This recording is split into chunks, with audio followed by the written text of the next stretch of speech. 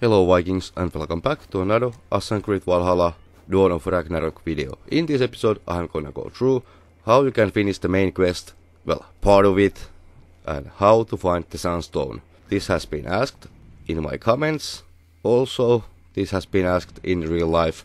So here we go, come to the location where the quest is leading you. Here you will have this small village, and on the village you are having the dwarven statue. Going on the statue and hitting the Odin's pulse, there on the hands you are actually seeing where the Sunstone should be, but it is not there anymore, so see you in the next step. Nothing. But whatever stone was here has been carefully removed. No scratches, no scorches. So it was not taken by Muspel hands. When I was a child, my brothers and I would rob the fairies. Such innocent times. I remember how the fairies sometimes got wind of our approach and would try to hide their treasures. Fairies, dwarves, they all think alike. I must search the nooks and crannies of this village, leave no stone unturned. Thankfully we don't need to search everything, and just running, hitting the Odin's pulse, you will see the familiar bluish greenish light indicating there is a quest item. From this house just climb up from the end of it and go through the open window, but be careful, there will be rats on the floor.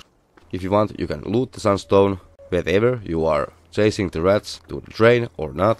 Loot the Sunstone and continue your quest. So let's take a look where it is.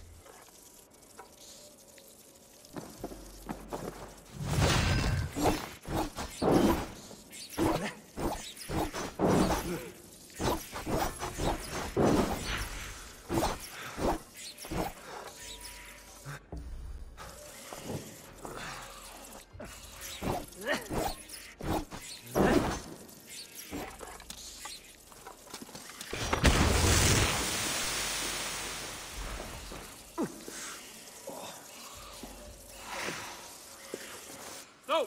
Out! Out! There you are. Now, let us see what Einar can do with you.